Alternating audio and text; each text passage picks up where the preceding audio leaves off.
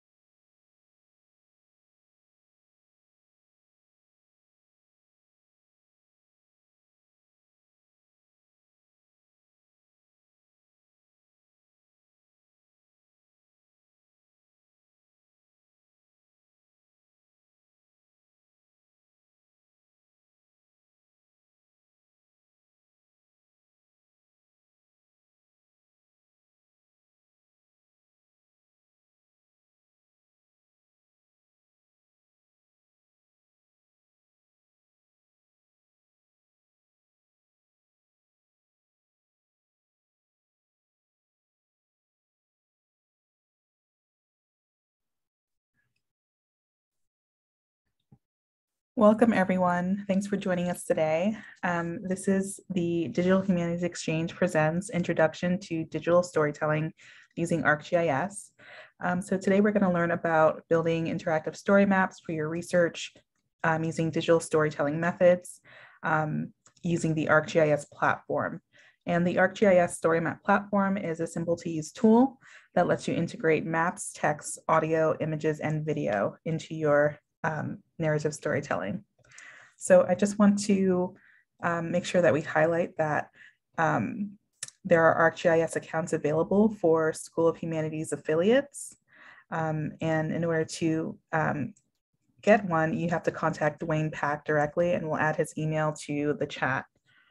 So I'm going to go ahead and introduce myself. My name is Tatiana Bryant. I am the research librarian for Digital Humanities, History, and African American Studies at UC Irvine. And I'll let Ella introduce herself.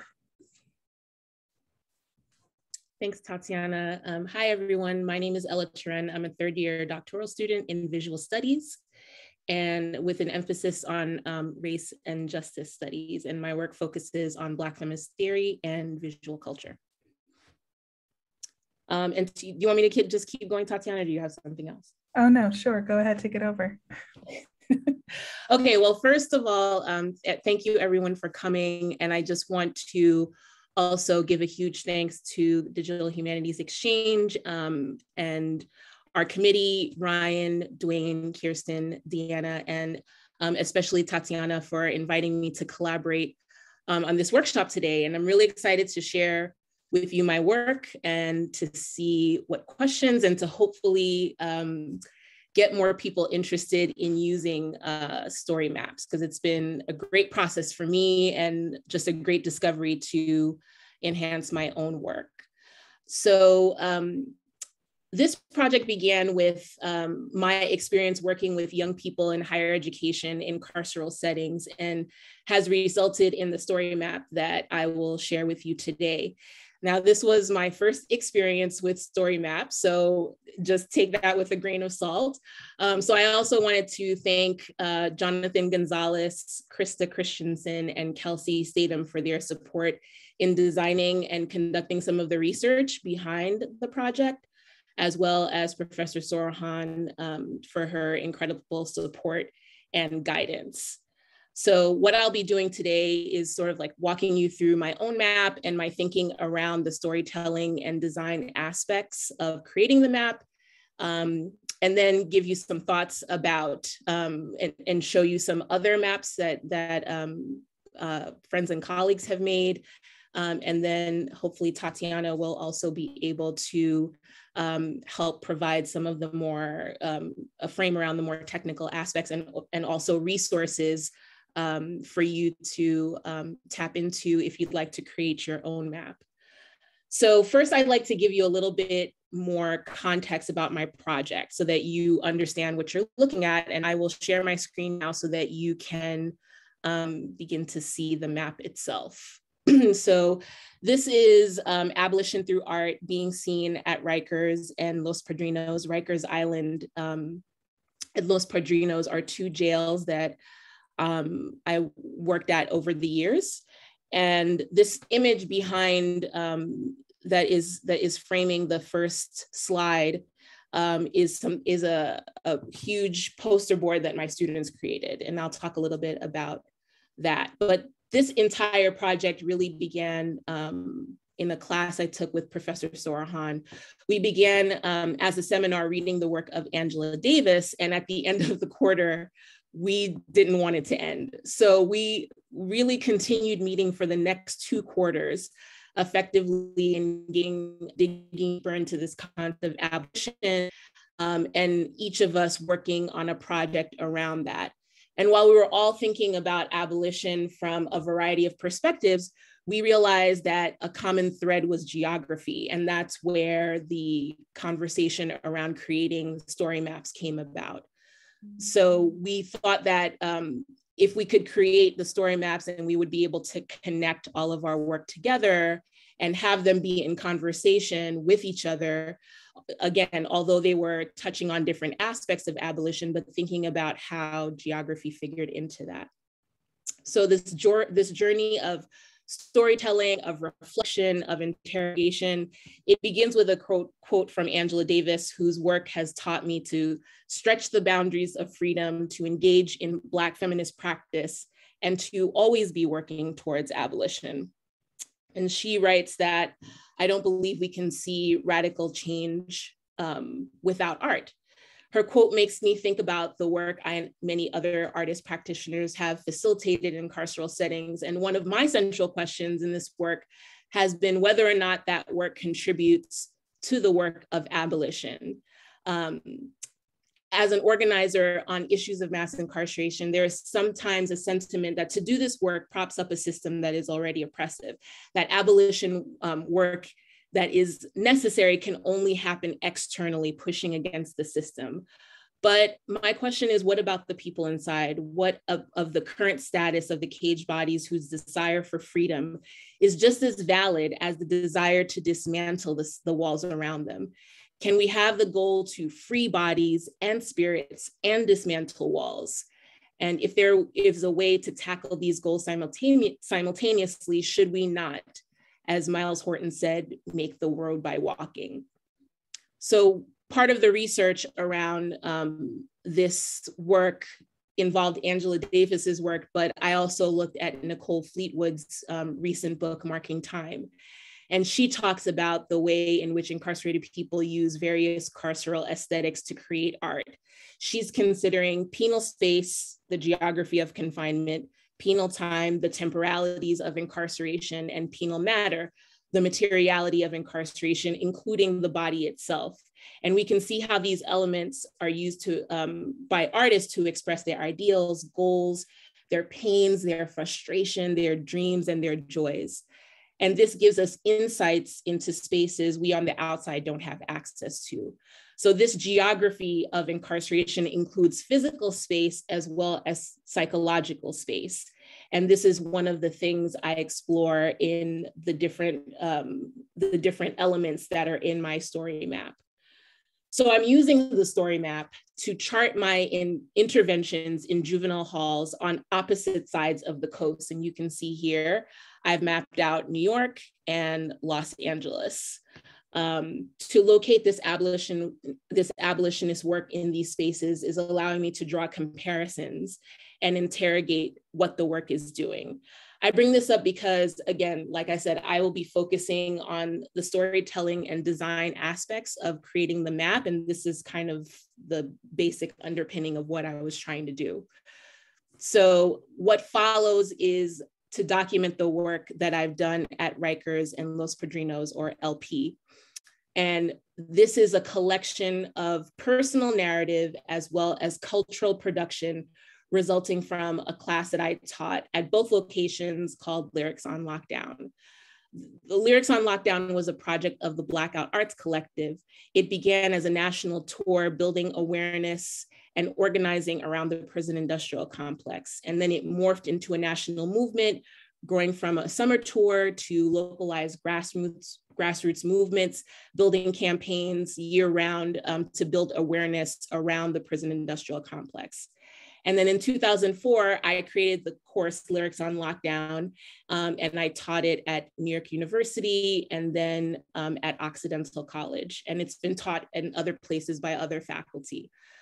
Hundreds of college and incarcerated students have come together, and the operative word is together because the classes actually take place in the jails. And they explore issues of incarceration, issues that sustain the prison industrial complex, and ways to combat it. So what I found, so I'm gonna sort of walk you through now the entire site. And again, I want to stress that we pay attention to these different elements, right? So the narrative that are my own experiences, and then sort of an analysis of that, and also some of the research that I was able to do, as well as some of the other students involved in this project, and then the production of the actual artwork or other sort of like cultural artifacts that I pulled together to create the story. So first, I started with the location of the two sites on opposite ends of the country.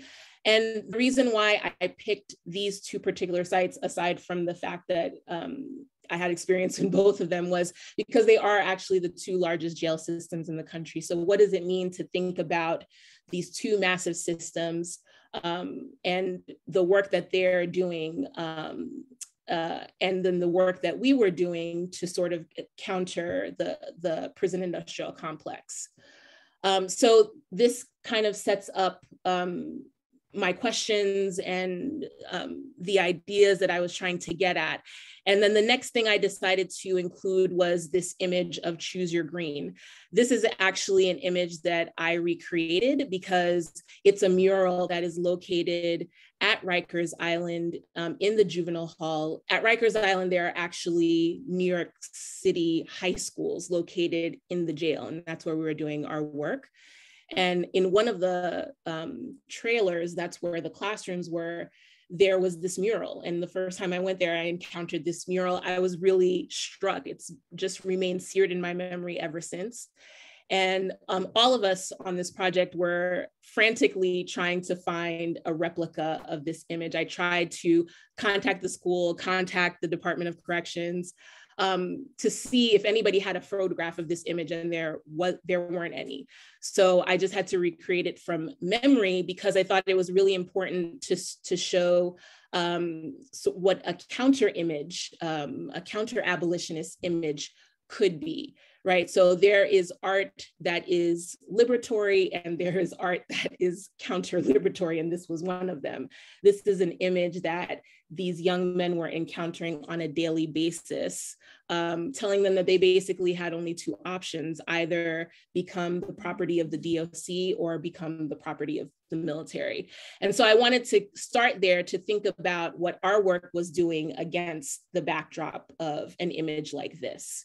So I divided the rest of the site up into two sections, one focusing on Rikers, and you can see the map of the island here. And located here are the places in which the different schools are located. There are a number of schools, and because Rikers Island is made up of about 9 jails on the island. And this piece talks about the different media that you'll find on the other side. So this is a documentary that I created with my students that includes statistics about the prison industrial complex, interviews with the students. And also one of the things that we did was to do a person on the street segment. There's one bus that goes to Rikers Island, and we took that bus every week to go to the jail to do our work, to conduct these workshops. And one day we decided to ask folks who were waiting for the bus to travel to Rikers to see their loved ones, what their experiences were. And then we also asked them to read poems from the students who we had been working with.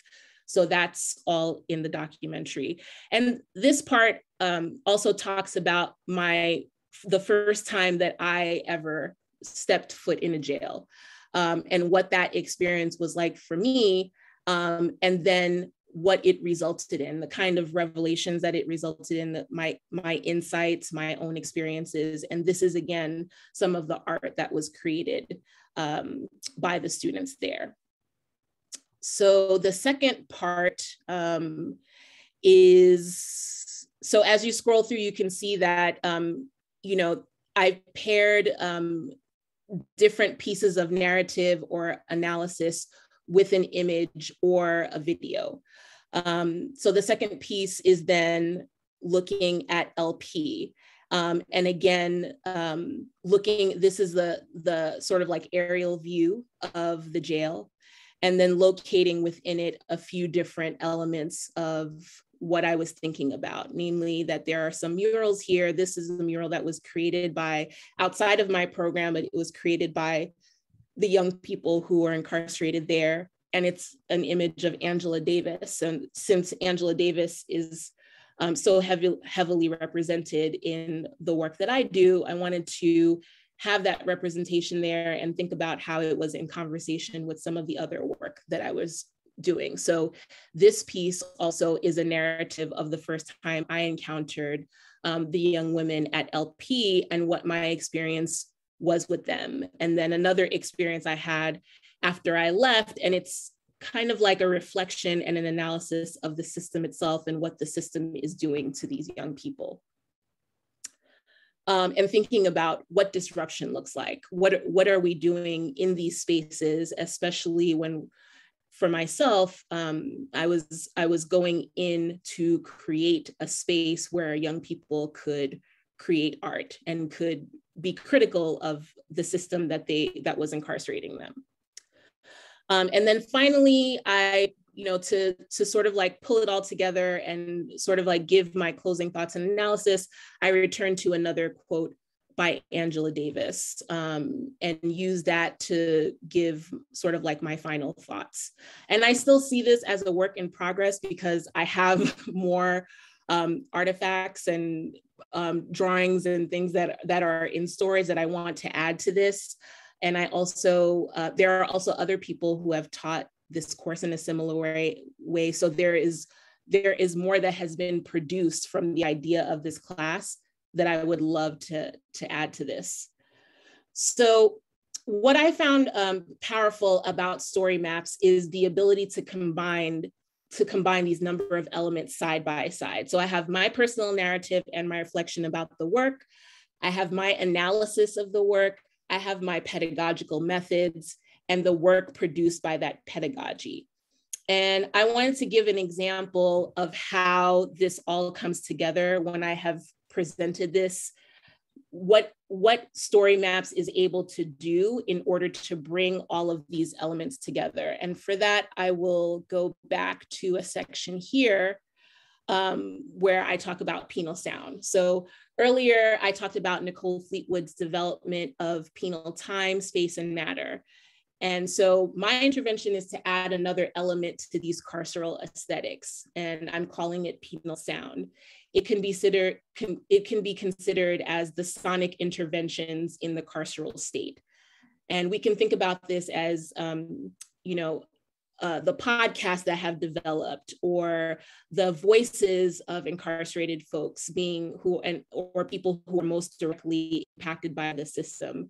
These projects invoke storytelling that reveals profound truth about the interior lives of people inside. So one of the ways we did this in class was to create a human symphony. the students first engage in a discussion about the origins of hip hop. And here on the side here, I sort of recount what I'm telling you at the moment.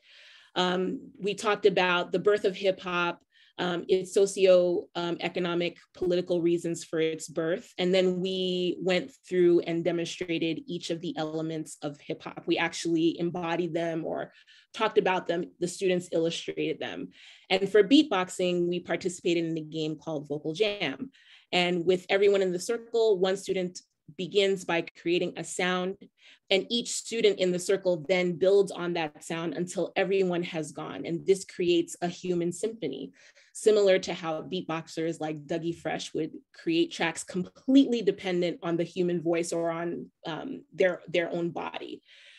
So I'm going to just play a little clip of this. Now, if you've ever gone into a jail or a prison, you know that recording equipment is not allowed. So I honestly do not remember how I got a recording of this, but it is a recording that I happened to get inside, and these are my students and myself creating this human symphony.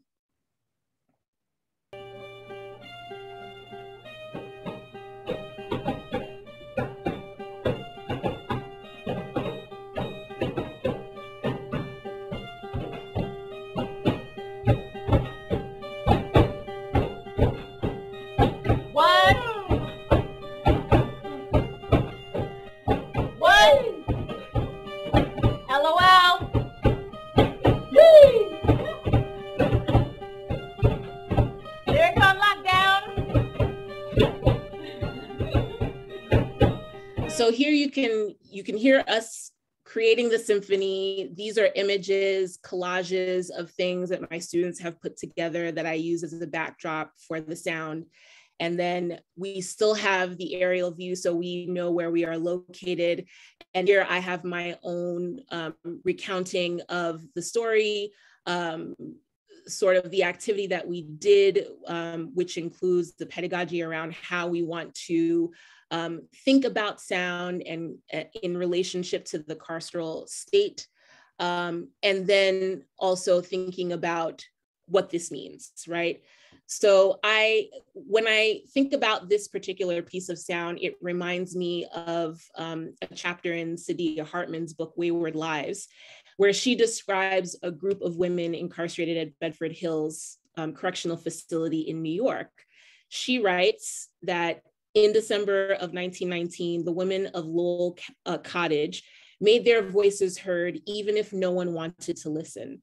The New York Times describes the upheaval and resistance of Lowell College as a sonic revolt, a noise strike, a din of an infernal chorus.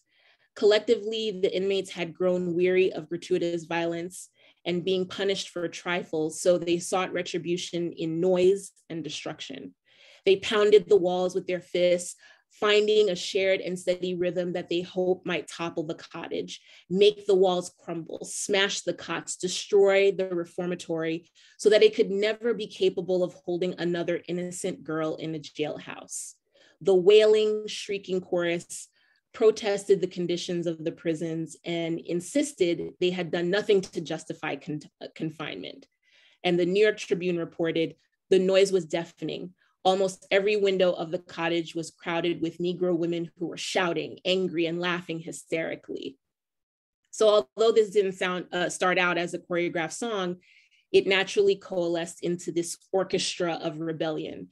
And almost a century later, here I was at Rikers Island with a group of incarcerated young men creating a human symphony using the same method, banging on penal matter, disrupting penal time, finding penal space, and creating penal sound. So if we're thinking about how to tell the story, what I wanted was to be able to see the theory, the pedagogy, the practice, and the production side by side in a way that a paper or a traditional website might not be able to do. And as a visual studies scholar and artist, I felt it was important to engage as many of the senses as possible in this experience. And in addition, the spatial aspect of this project was important to locate this work in this specific site and draw attention to the paradoxes and the similarities between the two locations was also something that I wanted to consider. So I just want to talk briefly about the process of creating the map, which was just that, a process. So in Professor Han's class, we began by writing personal narratives of our experiences. So these stories that I wrote were actually a product of the prompts that she gave us in the class. Once I saw a theme emerging, I began to think about the questions I wanted to ask. And I then dug into my own archives to find images and media related to the narratives I had written. And then in addition to this, I pulled quotes and ideas from the Angela Davis readings we had engaged with to think about how they were in conversation with my own experiences. I had a student who did research on the history of art at Rikers and LP, and then I was able to use some of that work as a way to also think about this idea of how it exists in these spaces, how it is created, how art is created, and how it is in conversation with the work that I have done. And after gathering all of this research, I basically mapped out my ideas in a document, and then I created an early draft of the work on a Google Sites, which I'll show you really quickly here. But this was very limiting because essentially it's just kind of like a laundry list of the items that I showed you on the map. Whereas I feel like the map allows a collaboration between the different elements of the story. When you do something on something like Google Sites, it's really one item after another. You are walking your, the person who is experiencing it, you're walking them intentionally through it, which is one way of doing it. But what I like about the map is that there is more freedom on the part of the user to decide which elements they're going to interact with on their own. So in my thinking, powerful storytelling is a way of getting a point across, but it also has structure. There's the beginning, there's a middle, there's an end, in the same way we think about constructing our research. And what I was doing was combining these elements together, to think about this idea of art and abolition. So finally, using story maps allowed the narratives and analysis to flow more freely, in my opinion. Once I had an idea of how I wanted the experience to evolve, I was then able to work with Krista, who was one of the students on the project, to create a first draft. And she kind of trained me on how to actually pull things together. And once she helped give me that first leg up, I was able to then take what I had done before and think about how I was going to recreate it in story maps. So part of this is that I'm thinking of the user experience. I have a story that I want to tell. I have an idea of where it's going to go and the elements that are involved, but I'm also thinking about how the user is going to interface with that. I have in mind my thesis and the questions, but how is the user going to encounter them? Is there overlap between the image and sound, between the image and text? When things are side by side, is the user able to choose what they want to engage with first? So you can think of it in a way as sort of like a museum experience. The wall text, the media, the artwork, even the catalog, they are all there, but the user has the freedom to choose what they want to engage with first. And in the end, they can still get the full experience, even if they don't experience it in a linear way. So I want to also show two other examples. So this is one of my classmates, Navi Gill, who created this site called the Carceral Valley. And she was the person who introduced this idea of story maps to our class. And so what I want to show in these next couple of story maps is the ways in which the range in which you can use a story map. So Navi's site relies heavily on the maps aspect. I think mine is a little bit in the middle, and then I'll show you one more that is more on the research and storytelling side. So if you look at Navi's site called Sites of the Carceral Valley, and it's focusing in on sites of incarceration. She talks about, okay, so she starts off with this map and pinpoints these different sites of incarceration. And you can literally click on one of them and get a deeper story. You can either click on it on this side, on the left side, based on the place that you want to go, or if you have a curiosity on this side, you just want to explore the map, you can click on one of these and then it will zoom in and give you more details about the specific site that it is. On this side, then if you click on this piece, you can get a more detailed view of the facility. And so this way you are able to see the proximity of these sites. And then in her second section, she has video and sort of like more of a narrative and images about the Carceral Valley and the jails and facilities that are located within it. And then the other site that I want to show really quickly is actually Professor Judy Wu's site on Patsy Takemoto Mink. And this is a site that she created about this feminist legislator.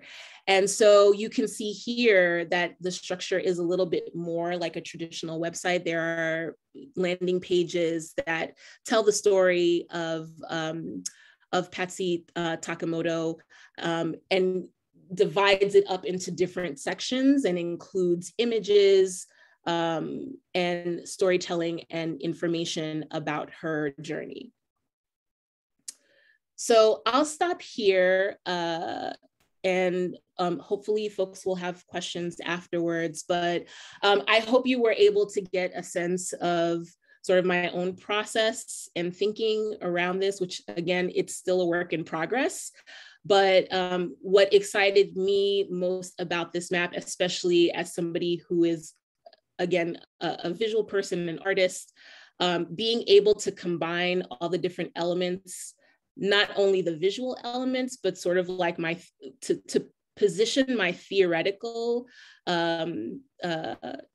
thinking around how I wanted to arrange all of the items that I had as archive, as narrative. This was something that was really exciting to me. And I felt like story maps allowed me to do that in a very innovative way.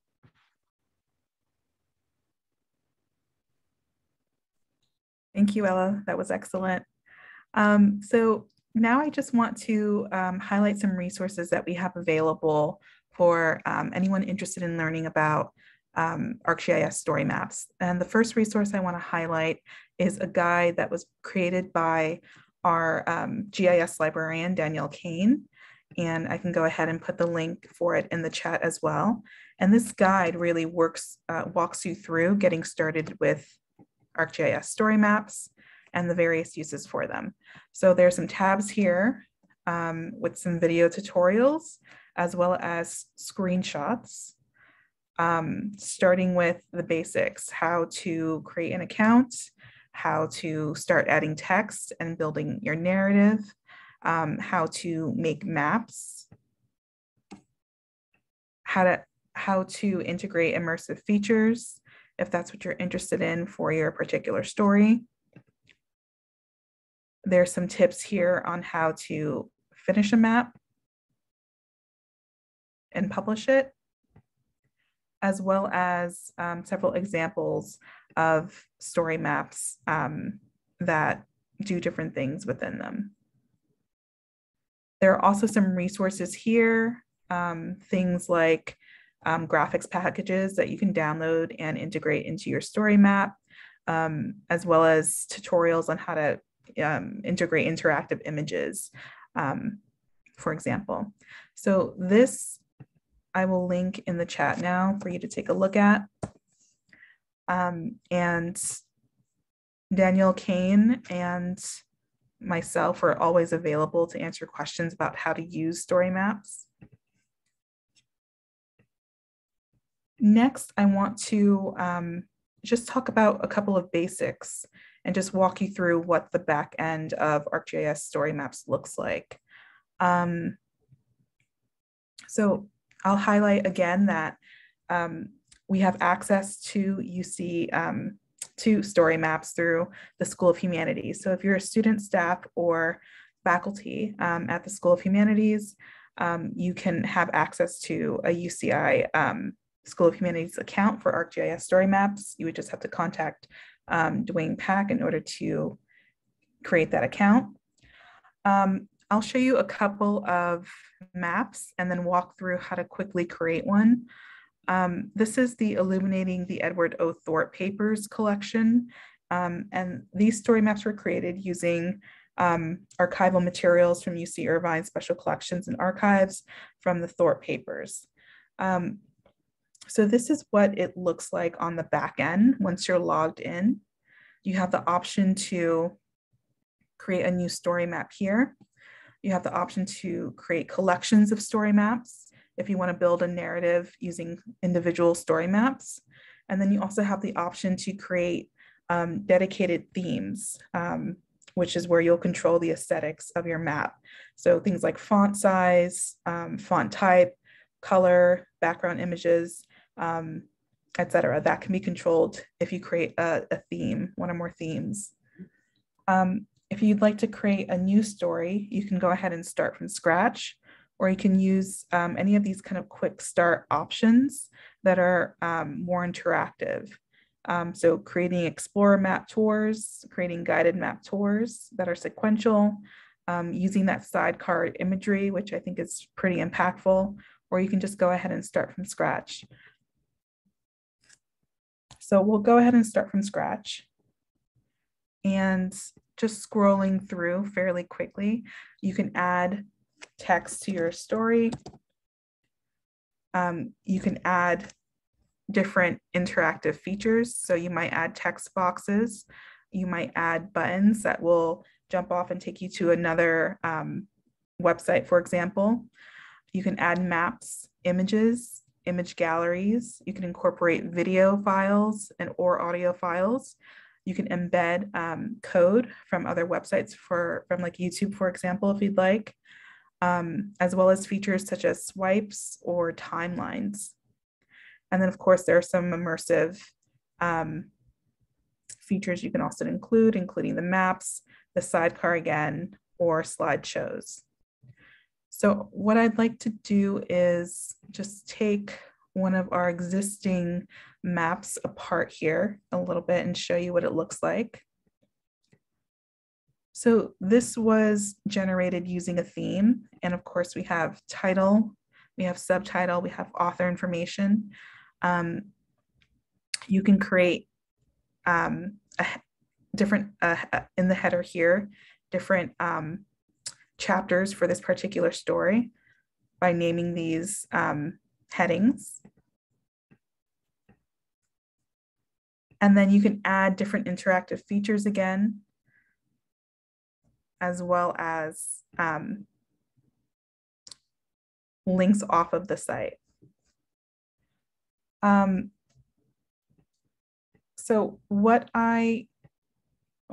we have about 20 minutes left, so I'll pause right here and give us I guess, a couple of minutes to, one, ask Ella specific questions about her project, two, go through the chat and the Q&A and see if we have specific questions about the functionality of story maps, things I can answer now. And then for the last couple of minutes, I'll share some resources for you on how to get help with starting to use story maps. And if you have questions about even just thinking through your own research projects and how you might want to incorporate GIX or digital storytelling into your own research projects, I welcome you to just add your thoughts to the chat, and we can also kind of brainstorm here and now, since we're all in this space together.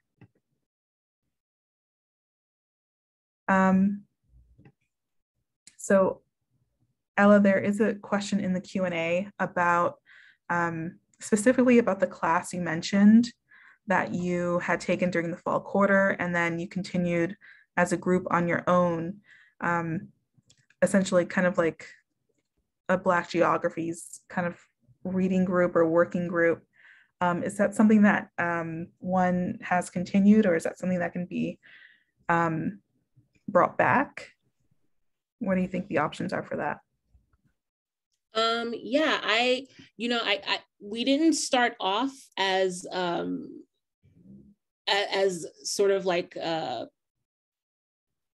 having the story maps as a way for us to showcase our work. That came about as part of our conversation of how we would thread together our different projects.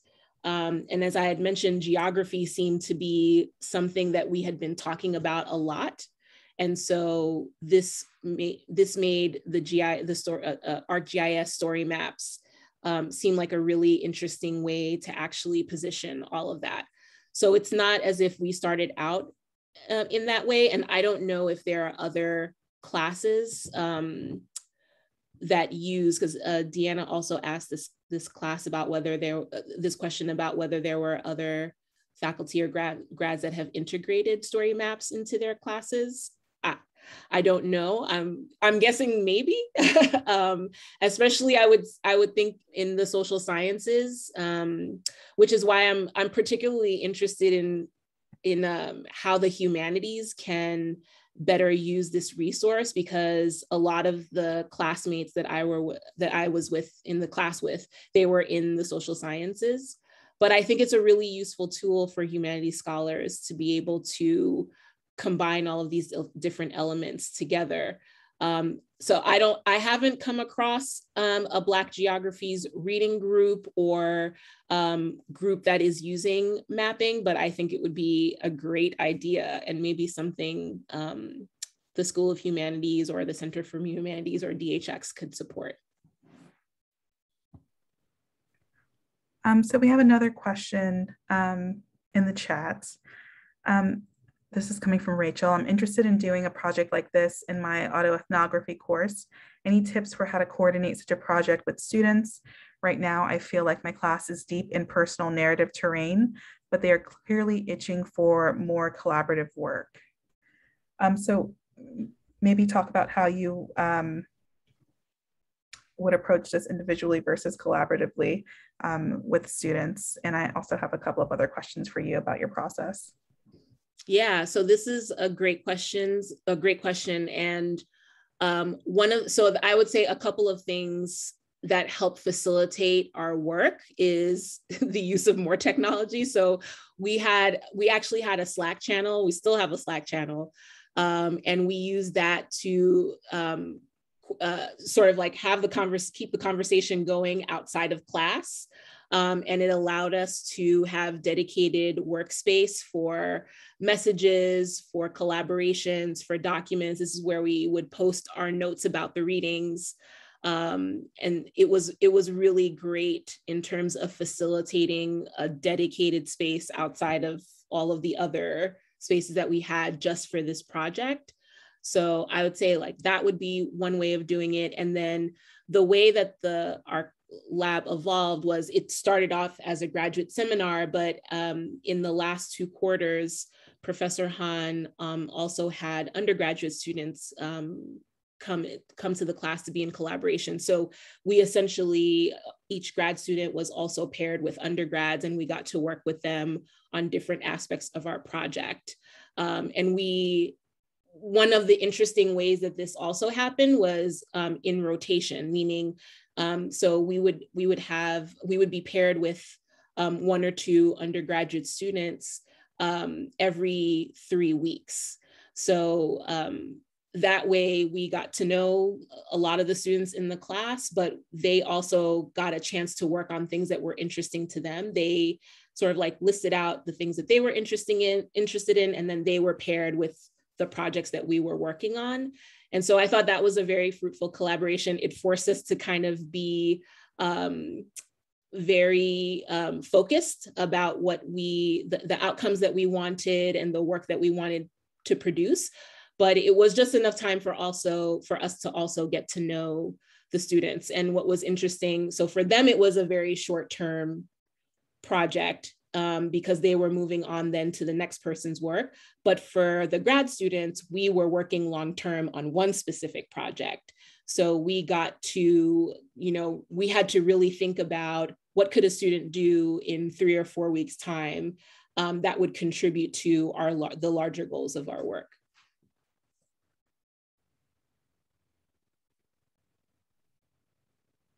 I have a couple of other questions that have come in. This is coming from Elizabeth. Thank you for sharing your powerful research with us. Do you use story maps to engage with the families of the people who are currently incarcerated, or with organizations that are working to support them and their families? How can story maps serve as a platform to support abolitionist work? Yeah, that's a great question. Thanks, Elizabeth. I haven't gotten that far, but it's a great idea. And I think this is a tool that I've been thinking about with my scholar hat on, reflecting on some of the organizing work that I did before. But as I move forward, I could see it as a tool that organizers use themselves, especially thinking about abolition, which is something of a hot topic right now. And it's great that it's being explored, and we're challenging ourselves to think more deeply about it.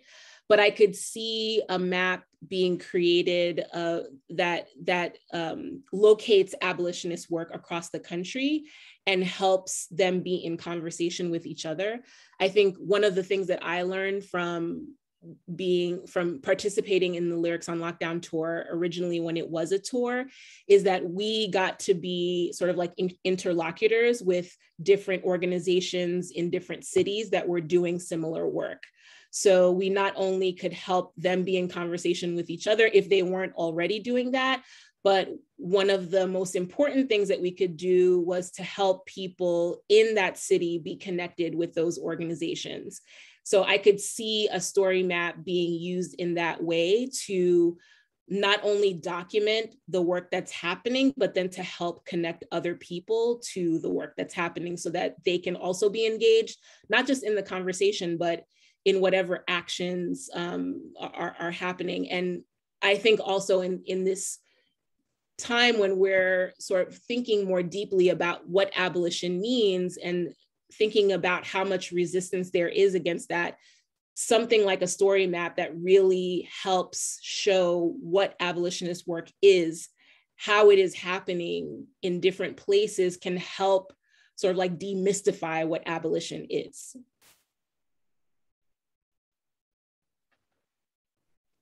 So I do want to ask if anyone who's attending has any experience with using story maps.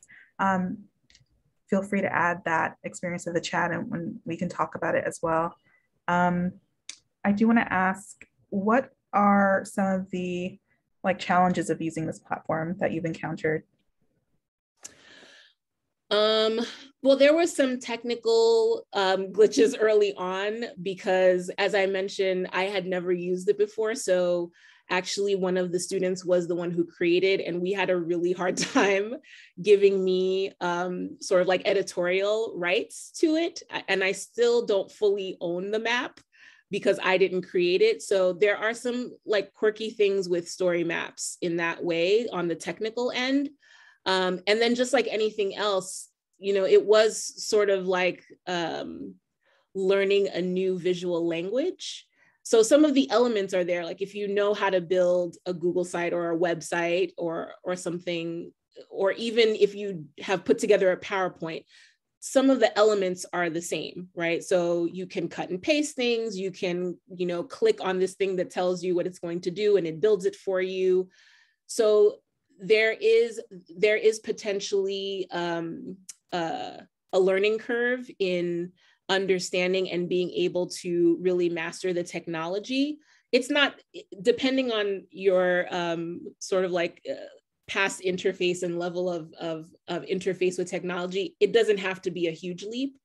But I think more importantly is not just sort of like mastering the technology, but because the story map is so different in terms of how it pulls together the different elements, it's really sort of like thinking more expansively about how all these things work together. Again, that you're not just putting a laundry list of items one after another for somebody to experience, but you're thinking about how one thing is going to be positioned in relationship to another, and how that, what the person's experience, you know, for instance, zooming in and out of something, is that might be new for somebody who has never encountered a story map, what that experience is going to be like for them. Is it going to be distracting and take away from the story that you're trying to tell, or is it really going to enhance the story that you're trying to tell? So I think that's the bigger leap, is sort of like shifting how we think about presenting our work and telling stories, and the technology is just the tool that we're using to do it. I think that's a great point to bring up, the limitations of various platforms. So you mentioned creating your skeleton site initially using Google Sites, and just how limiting the functionality of it was as far as the story you're trying to tell. And even ArcGIS Storymaps, I think it's a great platform, but there is some user experience kind of tweaks that they could definitely implement to improve it. But it's definitely a good idea to just go ahead and dive in and just, again, start playing with it, start playing with the features and the functionality, and experimenting and creating things on your own. I will say another limitation that I will add, even though we're promoting the platform here during this particular session, is ArcGIS is proprietary. It's owned by Esri. So kind of the same issues you mentioned around, well, how do I transfer access? How do I make this map sustainable? How do I use it for various abolitionist purposes? It's still a proprietary company, it's proprietary software. So while we're using these like platforms for our own ends, we still kind of have to think, keep that in mind as far as even just the sustainability of the maps we create on it. So that would be part of your sketch or plan. What will I do with this map after? Am I going to export it as a PDF? Am I going to recreate it on another platform that's more open? And you have those options here with ArcGIS to print and export and everything else, and share as widely as you'd like. I do want to highlight a couple of things since we're kind of running up to the end of the session. If you have questions about how to use ArcGIS Storymaps, you can always contact UCI's Digital Scholarship Services and send us an email. Again, you can email me, and I'm listed here on our site. You can also email Danielle Kane, and we will work through your questions with you on how to represent your research on the platform. I also want to highlight that this is GIS week internationally, and across the UCs, we've put together something called UC GIS week, which includes a number of different workshops that are free, that you can register to attend, and presentations on how different UC students, faculty, librarians, and more use GIS in their own research, teaching, and learning. So the conference schedule is live, and we have a full day of it. Well, we have another hour of it soon at 3 o'clock. And then we have another full day of it tomorrow. And then of course, all of these sessions are recorded and will be available via the UC GIS Week YouTube channel. So with that, if there are any final questions, feel free to add them to the chat now.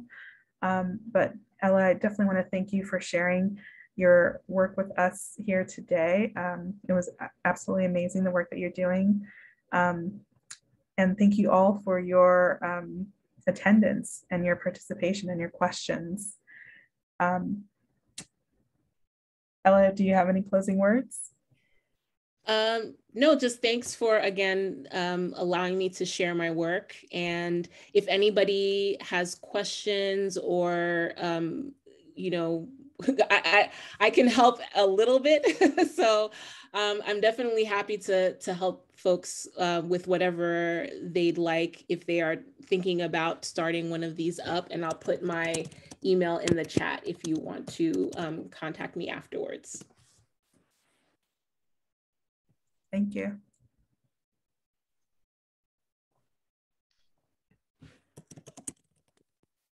Thanks both. Well, Ella, while you're doing that, I'm going to drop a link into the chat myself. And that is just to encourage all of you just to keep up with what DHX is doing. We have more events like this coming for winter and spring. So we'll be updating those within the next few days to a week here on our events page. So, you know, ways of using digital technologies in the classroom, thinking through visual studies and art history, library sciences, things like this. Check our site, more will be posted in the coming days. So check that, and we'll see you next time. Thanks, everyone.